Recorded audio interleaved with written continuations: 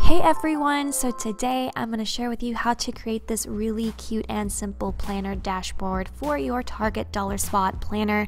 Of course, you can apply this to any planner that you can actually cut and hole punch into a planner. So maybe like a spiral notebook, this might not work, but for the Happy Planner and Target dollar spot planner, this should work very well. So the key to doing this is to find the images that you love most. And these images that I'm showing you here, I've created like a little folder on my desktop, and then I just simply spend some time going to Google Images and finding pictures that I love the most, that make me the happiest. So I'm just kind of showing you some examples, and then you want to go ahead and head over to PicMonkey.com. I will link all the information down below, but this is the best website to take all of your photos and create a collage. And so this is the collage I'm going to use in today's video. So I'm showing you here, we're gonna go to PicMonkey, and then you have to save the photos that you get from Google Images, and then you simply pull them from your desktop. So I'm just gonna do a different little collage just to show you, because I'm not gonna recreate the one that I've already done.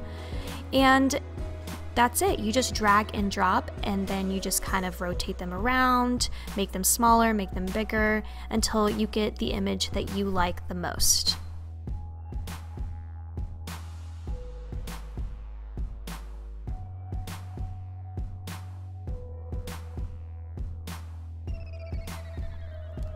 The next step that I've done here is I'm saving it. So I am just going to name this collage 1, and I'm going to save it back to my folder where I keep all of my favorite images.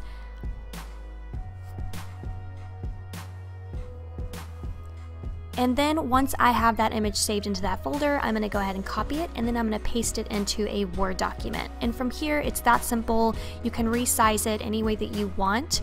You can make it slimmer, taller, wider, whatever, and then you just simply click print. So another option I wanna show you is you can actually add text as well from PicMonkey. So I'm taking the original image that I'm working on in today's video, and I imported it into PicMonkey, and then I'm going to pick the font that I like, and I'm just using an example here, but I'm saying Rachel's Planner, just to give you an idea of what it would look like if you wanted to like put your name on it. And then you can also make it bigger, you can also change the color, and pick any font that you like.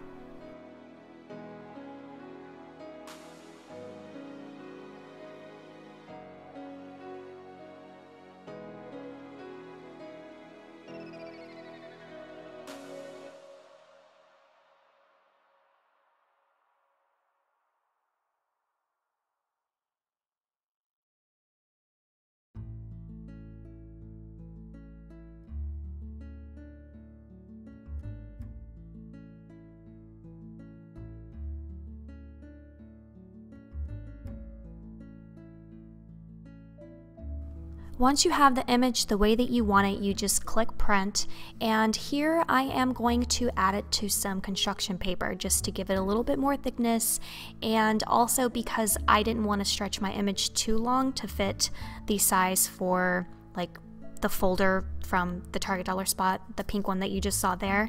But I do want it to be long enough like it, but it was okay that it was a little bit wider than the folder too.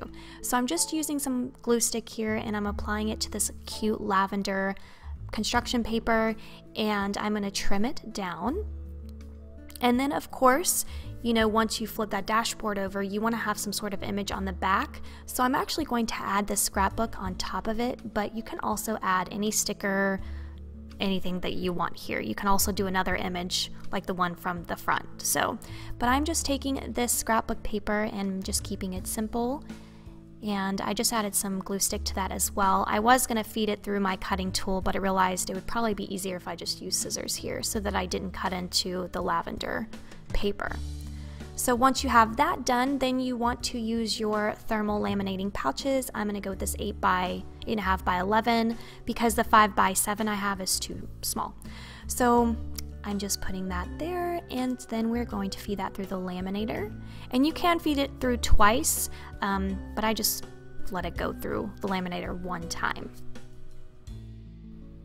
Next, I am going to trim down the excess laminating sheet. You don't want to cut into the seal.